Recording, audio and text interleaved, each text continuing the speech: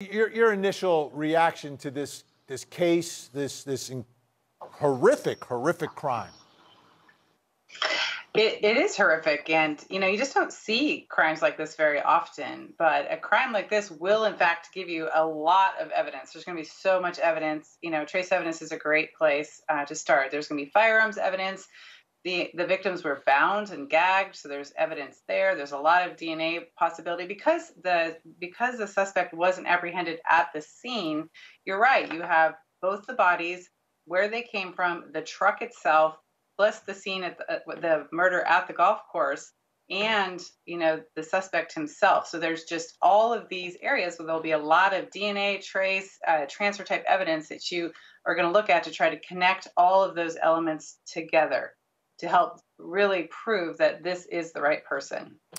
We did learn a few of the facts of the case through the warrant associated with the kidnapping. Let's put that up on the screen and share that with folks at home.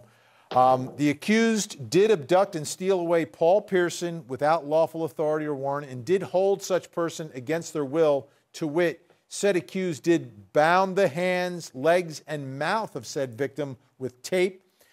Said accused did operate a white and colored Dodge Ram pickup truck bearing Kansas license plate 533 NZM, which contained Paul Pearson concealed in the enclosed bed of the pickup truck.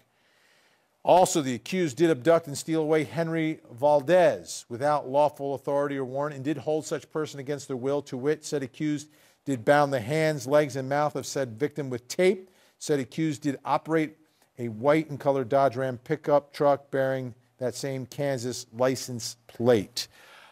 Jennifer, let me start with you with the bounding of the hands, legs, and mouth. Will you be able to connect those items, the tape itself, to the defendant? Is that possible?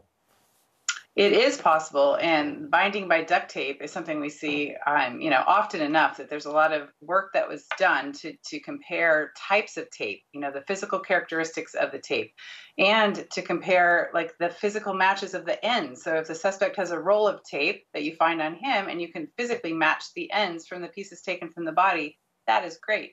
And tape is sticky. It's really sticky. So hairs, fibers, dog hairs, there's all sorts of things that can, and DNA, all can get stuck in the adhesive on that tape. So it's a really, really great piece of evidence when you're trying to tie someone to a scene or tie these bodies to each other.